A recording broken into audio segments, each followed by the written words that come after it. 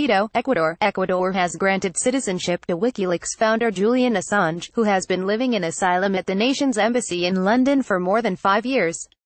The nation's foreign minister announced Thursday that officials had decided to permit Assange's naturalization while they look for ways to resolve his situation.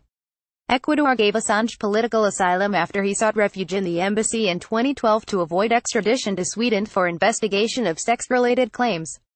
Sweden dropped the case, though Assange has remained in the embassy because he is still subject to arrest in Britain for jumping bail. Britain's Foreign Office said Thursday it had rejected Ecuador's request to grant diplomatic status to Assange, who was born in Australia. Copyright 2017 The Associated Press. All rights reserved. This material may not be published, broadcast, rewritten,